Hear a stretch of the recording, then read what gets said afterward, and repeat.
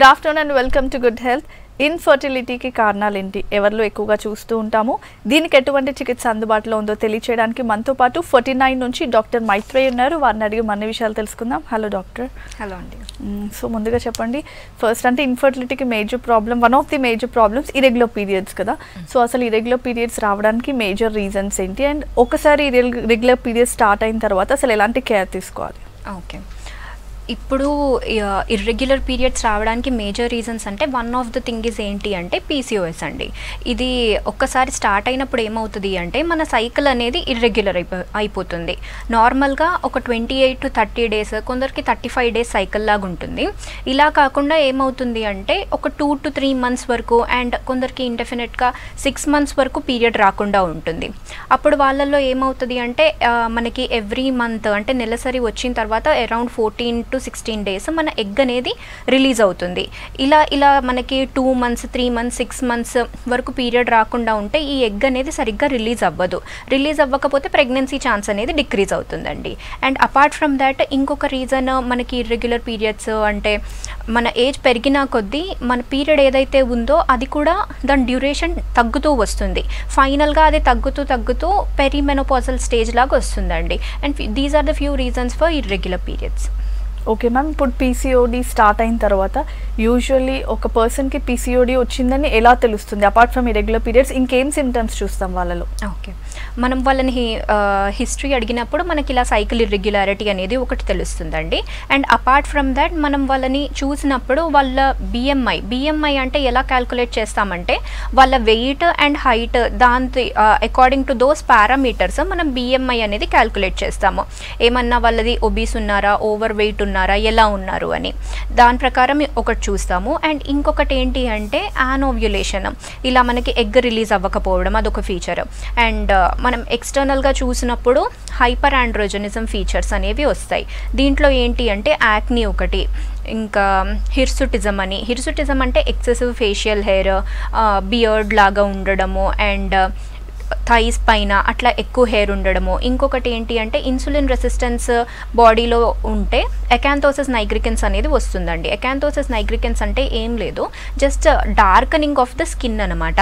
అది ఎక్కడంటే nape of the neck పైన, బ్రెస్ట్ కింద, అండర్ ఆర్మ్స్, ఇవన్నీ చోట్ల ఇది స్కిన్ అనేది డార్కెన్ అయిపోతుంది. So ఎక్స్టర్నల్గా these are the few features. మనము స్కాన్ చూస్తేనేమో వాళ్ళ స్కాన్లో కూడా ఓవరీ సైజ్ అనేది, వాల్యూమ్ అనేది ఎక్కువ అవుతుంది. అండ్ నార్మల్గా ఒక ఫీమేల్లో ఒక ఓవరీలో 6 to 8 ఫాలికల్స్ అలా ఉంటాయి. కానీ ఈ పీసీఓఎస్లో ఏమవుతుంది అంటే మోర్ దాన్ 12 ఫాలికల్స్ అనేది ఉంటాయి. సివియర్ కండిషన్స్ ఉన్నప్పుడు 15-20 కూడా చూడొచ్చండి. So these are few features of PCOS. Okay ma'am, ఇప్పుడు పాలిసిస్టిక్ ఓవేరియన్ డిసీజ్ ఉన్న వాళ్ళకి ఎలాంటి ట్రీట్మెంట్స్ బెటర్, అండ్ ఒక్కసారి ట్రీట్మెంట్ చేసుకున్న తర్వాత మళ్ళీ రికర్ అయ్యే ఛాన్సెస్ ఉంటాయి? అసలు డెఫినెట్గా రికర్ అయ్యే ఛాన్సెస్ ఉంటాయండి. ఇప్పుడు ఏంటి అంటే మనము ఈ పీసీఓఎస్ కండిషన్లో మెయిన్గా ఏజ్ అనేది ఒకటి చూసుకోవాలి. వాళ్ళు ఏ ఏజ్ గ్రూప్లో ఉన్నారు, అండ్ వెదర్ వాళ్ళకి ప్రెగ్నెన్సీ ఇప్పుడు కావాలా లేకపోతే ఆర్ దే పోస్ట్ పోనింగ్ ఇట్, వాళ్ళ ఇంటెన్షన్ ఏంది అనేది మనం చూడాలన్నమాట. ఇప్పుడు నార్మల్గా జస్ట్ వాళ్ళు ఎవ్రీ మంత్ పీరియడ్ రావాలి అనుకోవడం ఈజ్ డిఫరెంట్, ప్రెగ్నెన్సీ రావడం అనుకోవాలి అనేది డిఫరెంట్ అండి. పీరియడ్ రావాలంటే నార్మల్గా మనము ప్రోజెస్ట్రాన్ విత్డ్రావల్ ఇస్తే పీరియడ్ అనేది వచ్చేస్తుంది, కానీ ఓవ్యులేషన్ అవ్వదు. సో మనము వీళ్ళని కేటగరైజ్ చేసుకోవాలి, వాట్ ఈస్ ద మేనేజ్మెంట్ అన్నట్టు. ప్రెగ్నెన్సీ కావాలి అంటేనేమో మనం ఎగ్ డెవలప్మెంట్ పైన కాన్సన్ట్రేట్ చేయాల్సి వస్తుంది. సో పీరియడ్ వచ్చిన సెకండ్ డే హార్మోనల్ టెస్ట్లు అవి చూసుకొని బేస్ లైన్ హార్మోన్స్ చూస్తాము. దాని తర్వాత అవన్నీ నార్మల్ ఉంటే ఫ్రమ్ డే 3 onwards ఎగ్ డెవలప్మెంట్కి ట్రీట్మెంట్ అనేది స్టార్ట్ అవుతుంది. అది ఎప్పుడైతే రిలీజ్ అవుతుందో ఆ టైంలో న్యాచురల్గా అయినా కలిసి ఉండొచ్చు, లేకపోతే ఏదైనా ప్రొసీజర్స్ లైక్ ఐయుఐ అయినా చేయించుకుంటే సక్సెస్ రేట్ అనేది బాగుంటుందండి. అండ్ ఇంకొకటి ఏంటి అంటే ఈ పీసీఓఎస్ ఒక్కసారి వస్తే అది తగ్గిపోతుంది అన్నట్టుగా ఉండదు. It should be under control. అది కంట్రోల్లో ఉండడానికి మన లైఫ్ స్టైల్ అనేది చాలా ఇంపార్టెంట్. కంటిన్యూస్గా డైలీ ఒక ½ an hour అలా ఏదన్నా మినిమల్ ఎక్సర్సైజ్ అన్నా, యోగానన్నా, లేకపోతే జాగింగ్, వాకింగ్ ఇట్లాంటివి ఏమన్నా కొంచెం చేసుకోవాలండి. And apart from that food habits, ఎక్కువ కార్బోహైడ్రేట్ కాకుండా కొంచెం ప్రోటీన్ కంటెంట్ అనేది ఎక్కువగా తీసుకోవాల్సి వస్తుంది. సో ఇవన్నీ చేస్తూ ఉండి వెయిట్ కూడా కొంచెం కంట్రోల్లో ఉంటే అప్పుడు పీసీఓఎస్ కూడా అనేది కంట్రోల్లో ఉంటుందండి. Okay, call. హలో చెప్పండి సారిక, మీ డౌట్ ఏంటి? నాకు పీసీఓడి ఉందండి. ఓకే. దానివల్ల పీరియడ్స్ 6 నెలలకు ఒకసారి 4 నెలలకు ఒకసారి అలా వస్తూ ఉంటాయండి. ఓకే. డాక్టర్ దగ్గరికి వెళ్తే స్కానింగ్ తీసి పీసీఓడి ఉందమ్మా, గర్భసంచి పక్కన ఉన్నాయి గంటలని చెప్పారు. ఓకే.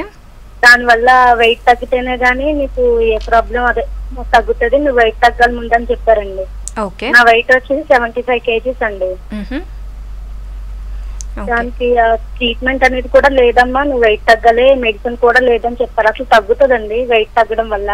ఓకే. మీ ఏజ్ ఎంత అండి? నా ఏజ్ 25 years అండి. 25. పిల్లల కోసం ట్రై చేస్తున్నారా లేకపోతే ఆల్రెడీ ఉన్నారా? పాప ఉందండి, ఒక అమ్మాయి 6 years ఉంది, మళ్ళీ ప్రెగ్నెంట్ అనేది వచ్చి పోతుందండి. ఓకే. థైరాయిడ్ కూడా ఉంది ఎక్కువగానే. సో థైరాయిడ్ కి కూడా ట్రీట్మెంట్ తీసుకుంటున్నారా? ఆ థైరాయిడ్ కూడా 150 టాబ్లెట్ రోజు మెడిసిన్ వాడుతూ ఉంటుందండి. అది కాక మళ్ళీ పీసీఓడి. ఓకే. సో ఇంకొక చైల్డ్ కూడా ప్లాన్ చేసుకుంటున్నారు మీరు? అవునండి. ఓకే. ఇలా మీకు 6 monthsకి ఒక్కసారి పీరియడ్ వస్తే ఏమవుతుంది అంటే మనకి ఎగ్ రిలీజ్ అనేది డెఫినెట్గా ప్రాబ్లం అవుతుందండి. సో మీరు ఎక్సర్సైజ్ అనేది డెఫినెట్గా చెయ్యాలి. కానీ మీరు ఒక నెలలో 10 kgs అయితే తగ్గలేరు కదా, దానికి కూడా మనకి జస్ట్ 1 weekకి ఒక 0.5 kg అంటే నెలకి మనం చూసుకుంటే ఒక 2 kilos అలా తగ్గితే డిఫరెన్స్ అనేది బాగుంటుందండి. ఓన్లీ ఇప్పుడు మనము ఎక్సర్సైజ్ ఇలాంటివే కాకుండా కొన్ని మెడికేషన్స్ అనేవి కూడా ఉంటాయండి. అది మీకు పీసీఓకి కొన్ని యాంటీ ఆక్సిడెంట్స్ అవన్నీ మయోఇనోసిటాల్ ఇలాంటివన్నీ ఉంటాయి. ఇవి మీరు స్టార్ట్ చేయండి. మార్నింగ్ నైట్ 2 tablets లాగా అలా వేసుకుంటుంటే మీ పీసీఓలో ఉన్న ఎగ్స్ ఏవైతే ఉన్నాయో దాని క్వాలిటీ కూడా కొంచెం బెటర్గా అవుతుంది.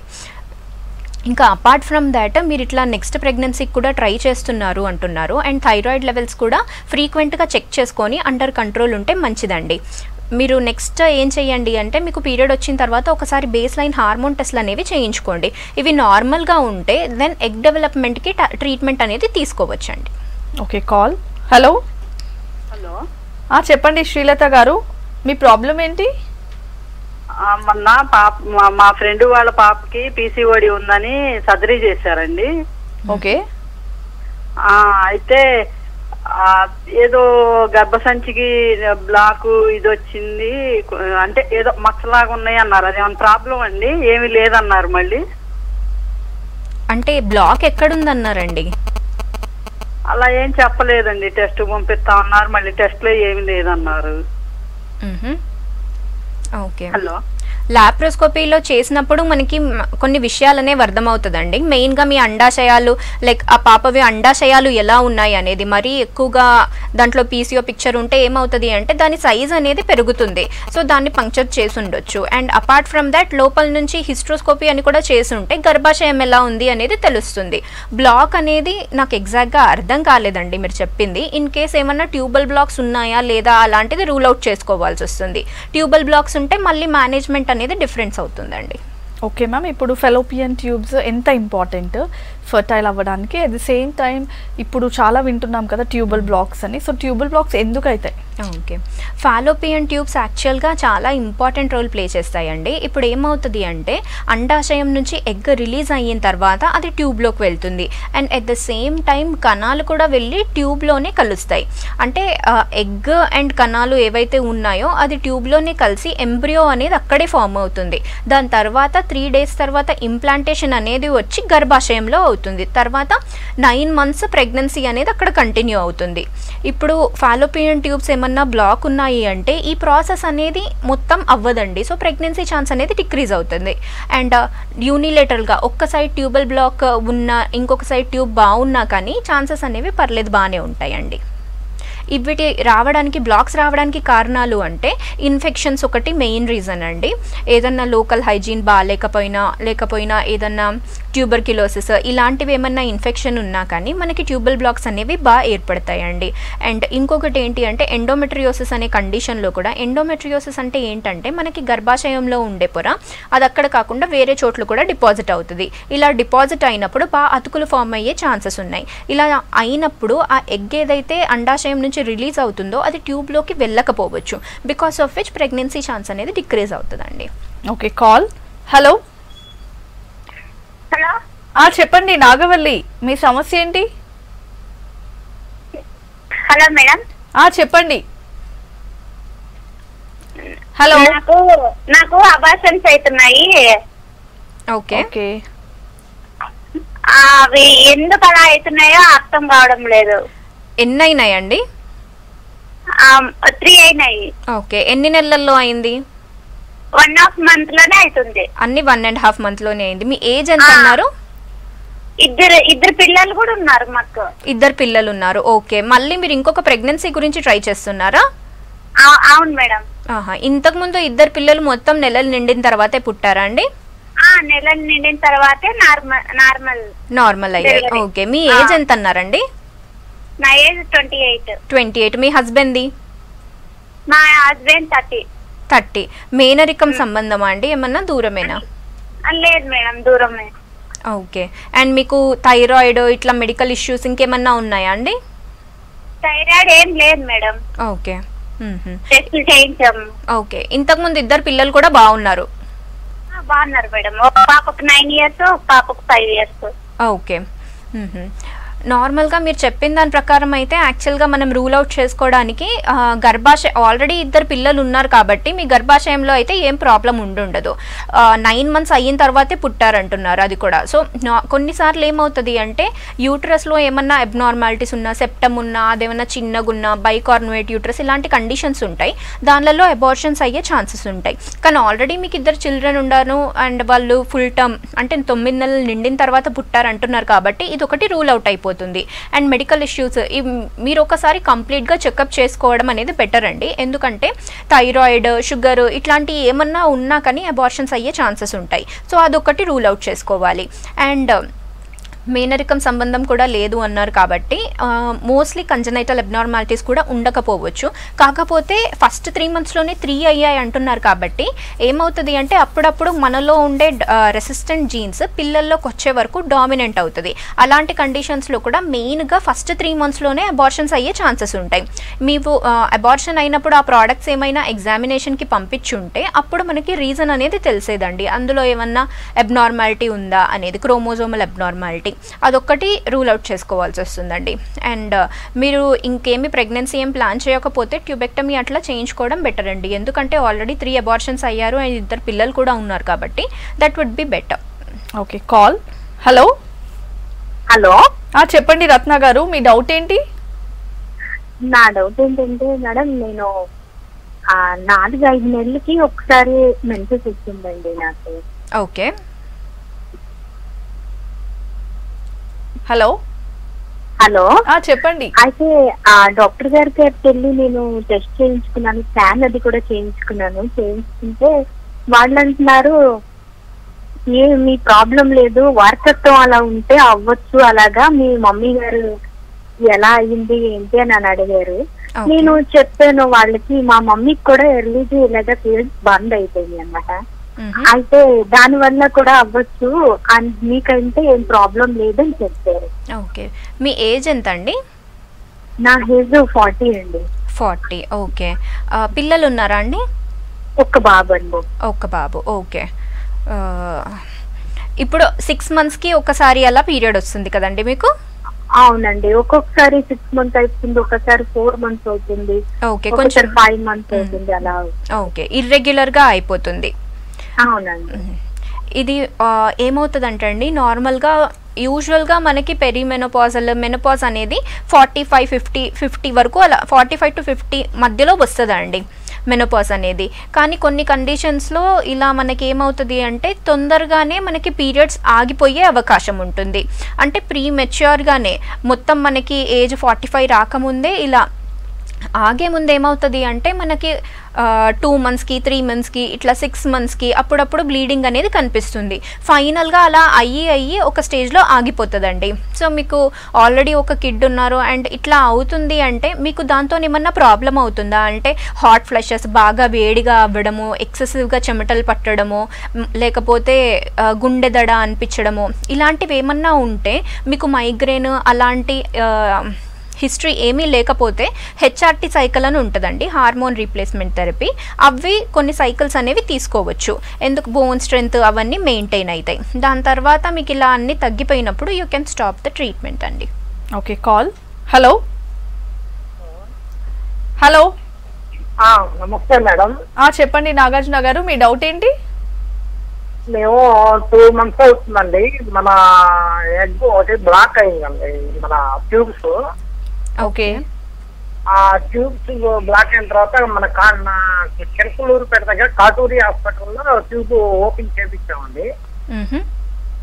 అయితే ఒక 20 రోజులు ఆగి మామూలుగా కలవమని అని చెప్పారు. ఓకే. ఎక్కువ రోజులు ఉండొచ్చు లేకుంటే మామూలుగా ఎట్లా ప్రాసెస్ తెలుసుకున్నాం. ట్యూబ్ ఓపెన్ దేనిలో చేయించారండి? అంటే లాప్రోస్కోపీ ఆపరేషన్ ఏమన్నా చేయించారా? లేదండి. హలో. అవునండి, లాప్రోస్కోపీ చేయించారు. ఓకే. దాని తర్వాత ఓపెన్ అయ్యాయి అన్నారు. ఓకే. ఇలా లాప్రోస్కోపీ చేసిన తర్వాత ట్యూబ్స్ ఓపెన్ అవుతే దాని తర్వాత ఇష్యూ ఏముండదండి. తన సైకిల్ చూసుకొని ఒకసారి ఫాలిక్యులర్ స్టడీ అనేది చేయించుకోండి. అంటే తనకి ఎగ్ ఎప్పుడు రిలీజ్ అవుతుంది, ఏ పీరియడ్లో రిలీజ్ అవుతుంది అని మనము ఒకసారి చూసేసుకుంటే దాని తర్వాత మీరు న్యాచురల్గా ఏ టైంలో కలిసి ఉండాలి అనేది కూడా కరెక్ట్గా తెలుస్తుంది. ప్రతి మంత్ అట్లే ఫాలో అయిపోతే ఈజీ ఉంటుందండి. లేకపోతే అలా కుదరదు అంటే అట్లీస్ట్ ఆల్టర్నేట్ డేస్ కలిసి ఉంటే బెటర్ అండి. స్టార్టింగ్ మనకి పీరియడ్ అయిపోయిన తర్వాత ఒక డే 8, అంటే డే 8 అని ఎలా కన్సిడర్ చేస్తామంటే ఈరోజు బ్లీడింగ్ స్టార్ట్ అయింది అంటే అది డే 1 అనుకోవచ్చు. సో అలా కౌంట్ చేసుకొని 8th డే నుంచి 18th డే వరకు ఆల్టర్నేట్ డేస్ కలిసి ఉంటే ఓవ్యులేషన్ ఎప్పుడైనా కానీ మనకి ఛాన్సెస్ అనేవి హైగా ఉంటుందండి. ఎందుకంటే ఇప్పుడు ఆల్టర్నేట్ డేస్ అంటే 48 hours, ఎగ్ రిలీజ్ అయితే 24 hours ఉంటుంది. ఇలా కానీ స్పర్మ్స్ మాత్రం అరౌండ్ 48 hours ఉంటాయండి. అందుకు ఆల్టర్నేట్ డేస్ కలిసి ఉంటే కవరేజ్ అనేది బెటర్గా ఉంటుంది. ఓకే. కాల్. హలో. హలో. చెప్పండి రాజేంద్ర ప్రసాద్ గారు, మీ డౌట్ ఏంటి? డౌట్, మా వైఫ్ 30 అండి ఏజ్. ఓకే. వచ్చేసి ఆల్రెడీ ఫైబ్రాయిడ్కి కన్సీవ్ అయిన తర్వాత ఫైబ్రాయిడ్స్ ఉన్నాయని చెప్పేసి పెయిన్ తోటి 3 months లో స్కానింగ్ చేపిస్తే పెయిన్ ఫైబ్రాయిడ్స్ ఉన్నాయి, 2 ఉన్నాయి, 4 inches సైజ్ తో ఉన్నాయి అని చెప్పారు. ఓకే. అది దానివల్ల ఫస్ట్ లో పెయిన్ వచ్చేది, దానివల్ల హార్మోన్ టాబ్లెట్లు, సస్టైన్ టాబ్లెట్లు ఇచ్చి కొంచెం తగ్గించింది. ఇప్పుడు 9 months అయిపోయింది. 9 months కంప్లీట్ అవుతుంది ఒక 10 days లో. ఇయర్లీ డెలివరీ ఉంది. దాని వల్ల ఆ ఫైబ్రాయిడ్స్ వల్ల ఫ్యూచర్ లో ఏమన్నా ప్రాబ్లమ్స్ వస్తాయా, లేకుంటే అది తీసేయడానికి ఏమన్నా ఆస్కారం ఉంటుందా అన్నది తెలుసుకోవాలనుకుంటున్నాను మేడం. ఓకే. నార్మల్గా ఏమవుతుందంటే అండి, ఫైబ్రాయిడ్స్ ఎందుకు develop అవుతాయంటే because of hormonal changes. ఇప్పుడు ఆల్రెడీ గుడ్ థింగ్ ఏంటి అంటే 9 months వరకు కంటిన్యూ అయ్యింది, బాగుంది ప్రెగ్నెన్సీ. ఇది అయిన తర్వాత ప్రెగ్నెన్సీ టైంలో ఉన్న సైజ్ ఆఫ్ ఫైబ్రాయిడ్ దాని తర్వాత ష్రింక్ అయ్యే అవకాశం ఉంటుందండి. ఎందుకంటే ప్రెగ్నెన్సీలో hormones will be running high, మనలో ఎక్కువ ఉంటాయి కాబట్టి అప్పుడు సైజ్ కూడా ఇంక్రీజ్ అయ్యే అవకాశం ఉంటుంది. కానీ ఒకసారి డెలివరీ అయిన తర్వాత ఒక 3-4 months ఆగి మళ్ళీ ఒకసారి చెక్ చేపియండి ఆ సైజ్ ఆఫ్ ఫైబ్రాయిడ్ ఎలా ఉంది అనేది. ఇంకా దాంతోనే మీకు చాలా ఎక్కువ పెయిన్ అట్లా వస్తుంది అంటే ఫస్ట్ మెడికల్ ట్రీట్మెంట్ అనేది తీసుకోవచ్చు అండి. అంటే ఒక 3 months టాబ్లెట్స్ అలా వాడి అది తగ్గిందా లేదా అనేది చూసుకోవాలి. దాంతో కూడా తగ్గకపోతే అప్పుడు ఆలోచించాల్సి వస్తుందండి. ఓకే డాక్టర్, ఇప్పుడు IUI, సో ఏ కేసులో మీరు IUI రిఫర్ చేస్తారు ఒక కపుల్కి? నార్మల్గా ఇప్పుడు IUI చేయడానికి ఫస్ట్ మనము ప్రీ రిక్విజిట్స్ అనేది చూసుకోవాలండి. అదేంటి అంటే తనకి ట్యూబ్స్ అనేవి ఓపెన్ అయ్యి ఉండాలి, ట్యూబ్స్ 2 ఓపెన్ ఉండాలి. అండ్ హస్బెండ్లో మనము సెమెన్ అనాలిసిస్ అనేది చూస్తాము. ఈ semen అనాలిసిస్లో first count, motility, morphology ఈ 3 పారామీటర్స్ ఎలా ఉన్నాయనేది చెక్ చేసుకోవాలి. అట్లీస్ట్ కౌంట్ అనేది ఒక 10 million అన్నా ఉంటే సక్సెస్ అనేది బెటర్గా ఉంటుందండి. దానికన్నా తక్కువ ఉన్న కేసెస్లో కూడా చేయొచ్చు, కాకపోతే సక్సెస్ అనేది అంత బాగోకపోవచ్చు. And apart from that motility అంటే కదలికలు, స్పర్మ్స్ కదలికలు అట్లీస్ట్ 30% అన్నా ఉండాలి. ఏమవుతుంది అంటే IUI చేసినా కానీ ఈ స్పర్మ్స్ని మనం గర్భాశయం లోపల వదిలిపెడతాము, అక్కడ నుంచి మళ్ళీ అది వెళ్ళి ఎగ్కి అదే కలవాలి. అందుకు మొటిలిటీ ఈజ్ వెరీ ఇంపార్టెంట్. ఈ IUI న్యాచురల్ కన్నా మనం ఒక్క స్టెప్పే ముందుకెళ్తున్నాము, అందుకు motility is important. Morphology, normal forms అనేవి కూడా 100లో 4% ఉండాలండి అకార్డింగ్ టు WHO క్రైటీరియా. ఇలా అన్నీ ఉన్నప్పుడు మనం IUI అనేది చేసుకోవచ్చు. ఈ మేల్ ఫ్యాక్టర్ ఇన్ఫర్టిలిటీ ఎప్పుడన్నా కౌంట్ తక్కువగా ఉన్నప్పుడు IUI అనేది చేసుకుంటే అట్లీస్ట్ ఒక 2-3 cycles అలా చేసుకుంటే సక్సెస్ అనేది బెటర్గా ఉంటుందండి. ఇంకొకటి ఏంటి అంటే మనము ఏదన్నా ఎనటామికల్గా తనకి ఏమవుతుంది, ఒక్కొక్కసారి అన్ఎక్స్ప్లెయిన్డ్ ఇన్ఫర్టిలిటీ అనేది ఉంటుందండి. అంటే మేల్లో అన్నీ బాగానే ఉన్నాయి, ఫీమేల్లో కూడా బాగున్నాయి, బట్ స్టిల్ వాళ్ళకి ప్రెగ్నెన్సీ అనేది రావట్లేదు. ఇలాంటి కండిషన్స్లో కూడా IUI అనేది చేస్తామండి. ఎందుకు అంటే మనకి తెలియని కండిషన్స్ లోపల కొన్ని ఉంటాయి, అవి మనం డిటెక్ట్ చేసుకోలేకపోవచ్చు. ఇప్పుడు సర్వైకల్ ఫ్యాక్టర్ అంటే సర్వైకల్ మ్యూకస్లో కొన్ని స్పర్మ్ యాంటీబాడీస్ అనేవి ఉంటాయి. అంటే నార్మల్గా కలిసినప్పుడు ఆ స్పర్మ్స్ అనేవి చచ్చిపోతాయి అన్నమాట. సో ఇది మనము అవాయిడ్ చేయడానికి IUIలో ఏం చేస్తామంటే ఆ ప్రాసెస్డ్ స్పర్మ్స్ ఏవైతే ఉంటాయో డైరెక్ట్గా బైపాసింగ్ ద సర్విక్స్ లోపల గర్భాశయంలో వదిలిపెడతాము. ఇట్లాంటి కండిషన్స్లో కూడా IUI అనేది చేస్తామండి. ఓకే మ్యామ్, ఇప్పుడు IVF అంటే IUI సక్సెస్ అవ్వని వాళ్ళకి IVF చేస్తారా లేకపోతే డైరెక్ట్గా కూడా చేస్తారా? అండ్ ప్రొసీజర్ ఎలా ఉంటుంది టోటల్గా? కొన్ని కేసెస్లో మనం ఫస్ట్ అనేది IUI అనేది ట్రై చేస్తామండి. IUI సక్సెస్ కాని విషయంలో అప్పుడు వి రెఫర్ ఫర్ IVF. ఇంకా కొన్ని కండిషన్స్ ఎలా ఉంటాయంటే డైరెక్ట్గా వాళ్ళకి IVFఏ చేయాల్సి వస్తుంది. ఎలా అంటే ఇప్పుడు బైలేటరల్గా ట్యూబ్స్ బ్లాక్ ఉన్నాయి, 2 ట్యూబ్స్ బ్లాక్ ఉన్నాయి అంటే వాళ్ళు న్యాచురల్గా ట్రై చేసినా IUI చేసినా కానీ సక్సెస్ అనేది ఉండదండి. అలాంటి కండిషన్స్. ఇంకొకటి ఎప్పుడు అంటే ఏజ్ ఫీమేల్కి అనేది బాగా ఎక్కువగా అయిపోయింది, తన అండాశయాల్లో ఎగ్స్ కూడా తగ్గిపోతూ వస్తున్నాయి. ఇప్పుడు ఒక్క సైకిల్ IUIకి అంటే మనం ఒక 1 month అనేది దాని ప్రాసెసే ఉంటుందండి. సో ఇలాంటి టైంలో వాళ్ళకి ఎక్కువ టైం లేదు, తొందరగా మనం ఫాస్ట్ ట్రాక్లో ట్రీట్మెంట్ చేయాలి, ఇలాంటి కేసెస్లో అన్నప్పుడు IVF అనేది చేస్తామండి. ఇప్పుడు coming to success rate, IUIకి it is around 15 to 20%. అదే IVFకి ఏంటి అంటే 60 to 65% వరకు సక్సెస్ రేట్ అనేది ఉంటుందండి. ఎందుకు అంటే IUIలో మనం ఏం చేస్తాము, నార్మల్గా సెమెనే ప్రాసెస్ చేసేసి గర్భాశయంలో వదిలిపెడుతున్నాము, అందుకు జస్ట్ నార్మల్ కన్నా ఒక స్టెప్ ముందుకెళ్తున్నాం. కానీ IVFలో ఎగ్స్ అన్నీ మనం బయటికి తీసుకొని స్పర్మ్స్తో కలిపేసి ఎంబ్రియో అనేది రెడీ చేస్తాం. మొత్తం లోపల ఏదైతే ప్రొసీజర్ అవుతుందో అది బయట అవుతుంది, మనం లోపల ఓన్లీ ఎంబ్రియో పోయి అతుక్కోవాలి. కానీ ఈ అతుక్కోవడం ఈజ్ వెరీ ఇంపార్టెంట్, అందుకే సక్సెస్ రేట్ అనేది ఓన్లీ 65% వరకే చెప్పొచ్చండి. Okay, call.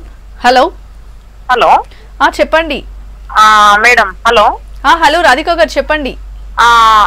అంటే నేను డాక్టర్ గారితో మాట్లాడొచ్చా అండి? మాట్లాడండి, చెప్పండి. హలో మేడం, నమస్తే మేడం. నమస్తే అండి. నేను డెలివరీ అయ్యి 8 months అయిందండి. ఓకే.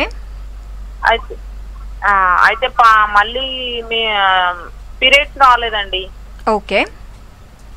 అయితే ఇప్పుడు ఏమన్నా ప్రాబ్లం ఉంటుందా, మళ్ళీ పీరియడ్స్ రెగ్యులర్ గా వస్తుందా? ఓకే, మీరు ఫీడింగ్ ఇస్తున్నారా అండి, పాలు ఇస్తున్నారా? అవునండి, ఫీడింగ్ ఇస్తున్నాను. మళ్ళీ నాకు డెలివరీ 2 నార్మల్ అయింది, 2 పాపలు అన్నట్టు. ఓకే. ఇప్పుడు 7th month మేడం. అయితే అవునండి, మదర్ ఫీడింగేనండి. ఓకే.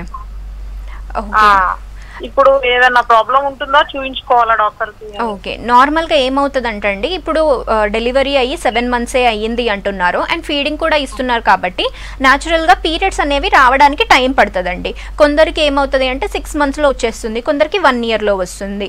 ఇప్పుడు మీరు ఫీడింగ్ ఇస్తున్నప్పుడు ప్రొలాక్టిన్ లెవెల్ అనేది హైగా ఉంటుంది కాబట్టి మనకు పీరియడ్స్ వచ్చే హార్మోన్స్ని సప్రెస్ చేస్తుంది.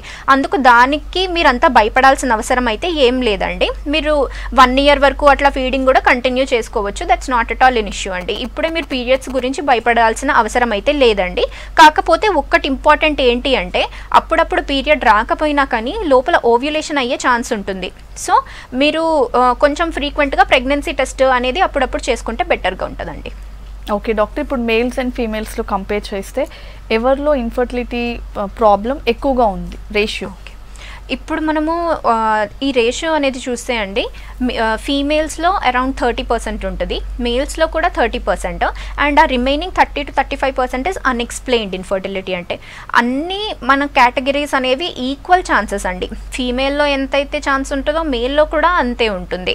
అండ్ ఇద్దరు నార్మల్గా ఉన్న ఇంకొక 30% ఆఫ్ ద కపుల్స్ అనేది అన్ఎక్స్ప్లెయిన్డ్ ఇన్ఫర్టిలిటీ కింద కేటగరైజ్ అవుతారండి. అంటే వీళ్ళలో ఏమవుతుంది అంటే స్పర్మ్ కౌంట్, మొటిలిటీ అన్నీ బాగున్నాయి. ఫీమేల్లో చూస్తే ఎవ్రీ మంత్ ఓవ్యులేషన్ అవుతుంది, ట్యూబ్స్ ఓపెన్గా ఉన్నాయి, but still unable to conceive.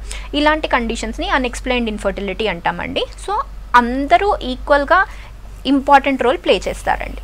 Okay, thank you so much ma'am infertility problems గురించి చెప్పినందుకు. ఇది వాళ్ళ good health. Keep watching B6 News.